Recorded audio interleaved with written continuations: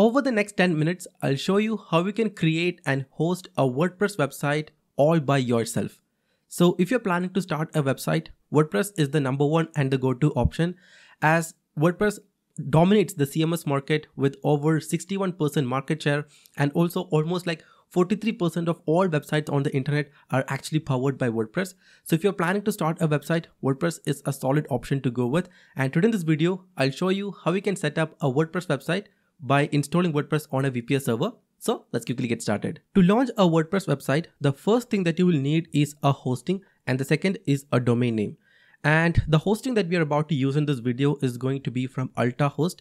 And the first thing that you're going to do is to click the first link in the description below and head over to ultahost.com. And this platform, that is UltaHost, offers a wide variety of different hosting plans. So if I go ahead and click on this hosting option, as you can see here, we have shared hosting, WordPress hosting, VPS hosting, VDS, dedicated hosting, Windows hosting, game hosting, Macintosh hosting, and all that. And in this video specifically, I'm trying to install WordPress on a VPS hosting, which will be optimized for performance and also cost-wise, it will be effective. If you want to, you can also go ahead and try out this WordPress hosting right here.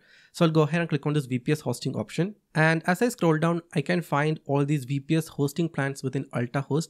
And it starts from $4.80 and goes all the way up to $18.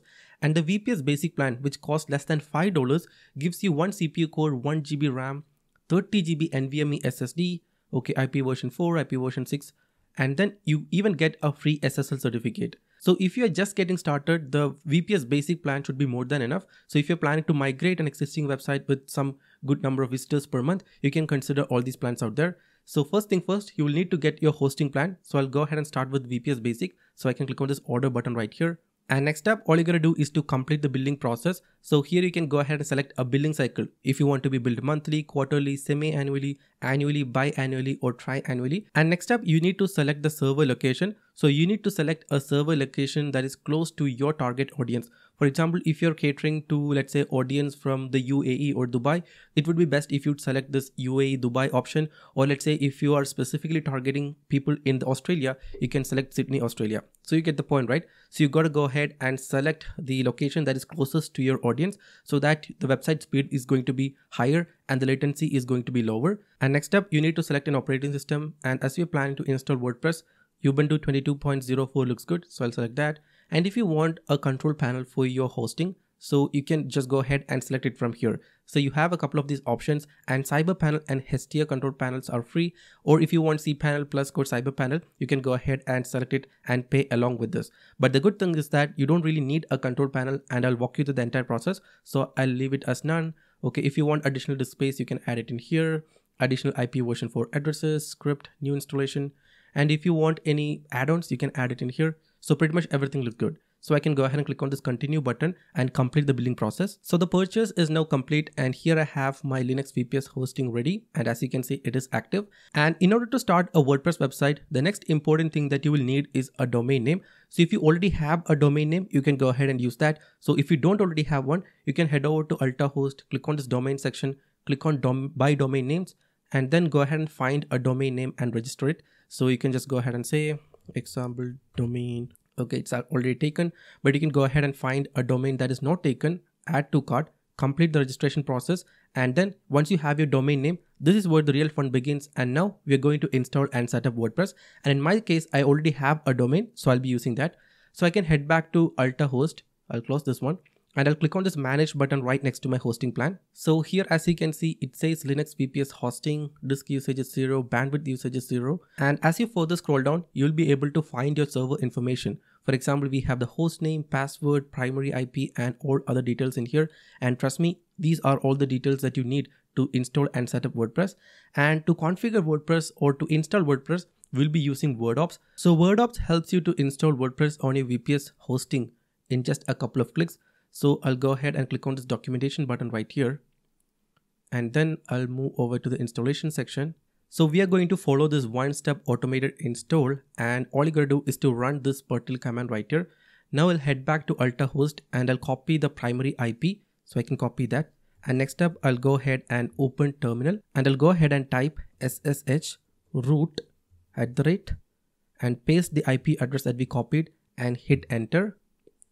And next up, you can find a password in here. So I'll go ahead and copy the password just like that, head back, and it is now asking us to provide the password. So you can copy this password, paste it in here, and even if you paste the password in here, it won't be visible. After pasting, just press enter and you should now be logged into your UltaHost server. Okay, so here we have it, UltaHost.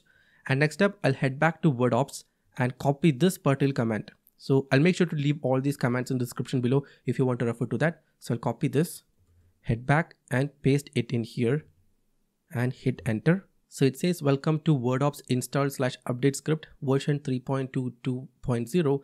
And now you don't have to do anything. Wait for a couple of minutes and WordOps should be installed on your server. So let's wait for it to complete. While WordOps is being installed, we'll go ahead and point our domain name to the hosting.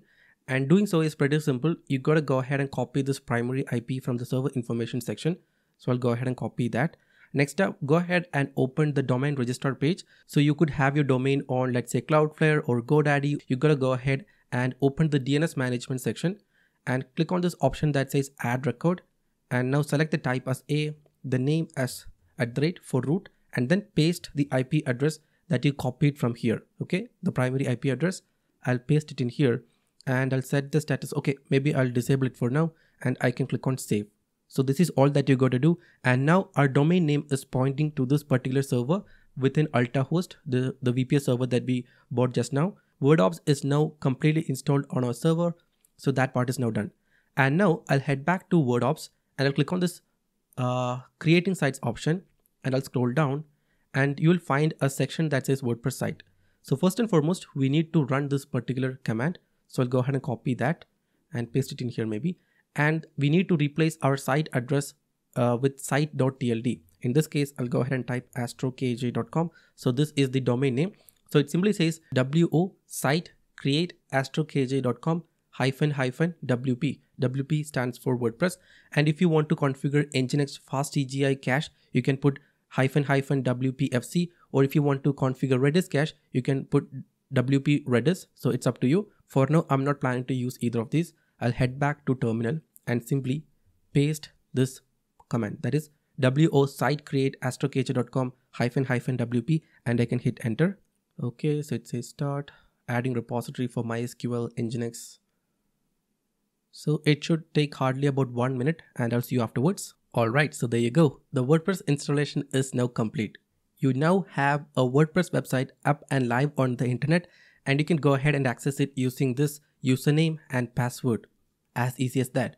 So we went ahead and purchased a VPS hosting and installed WordPress, and all of that in less than 5 minutes. So WordPress installation is now complete. So as you can see here, we have the logs, everything is done. So the WordPress installation is now complete and I waited for about 15 minutes for all the changes to take place. And now I'll go ahead and open a guest window and I'll head over to astrokj.com, and hopefully upon clicking enter, I should see my new WordPress website. So let's see. Oh yes, there you have it. We have our WordPress website up and live with the default theme. And now I should be able to log into the same by heading over to WP admin. That is yourwebsite.com/wp-admin, and you can click enter and it should take you to this page right here. And you need to copy and use the admin username, that is Astro. Maybe I could type it Astro, and I'll also copy the password. Okay, paste it in here, click on login, and look at that. Now we are now logged into our WordPress dashboard. So we have successfully installed WordPress on UltaHost on their VPS server. And this is how simple it is. And next up, I could go to the appearance section, click on add new theme, and maybe search for, let's say, a random theme. And let's say install this one. I can click on install. All right, so there you go. We have our theme installed. And now this writer is our new theme. And next up, you can go ahead and write your first ever blog post by heading over to post, add new post, and type something random. And I can click publish, click on publish. And my first blog post is live. There you go. And by heading over to this plugin section and clicking on add new plugin, you can then go ahead and install all these plugins and customize your website the way you want to. And this is how simple it is to create a WordPress website using UltaHost VPS hosting plan. So that's pretty much all I wanted to show you in this video. And now if you want to use UltaHost, you can go ahead and click the first link in the description below, sign up for a new account and get going.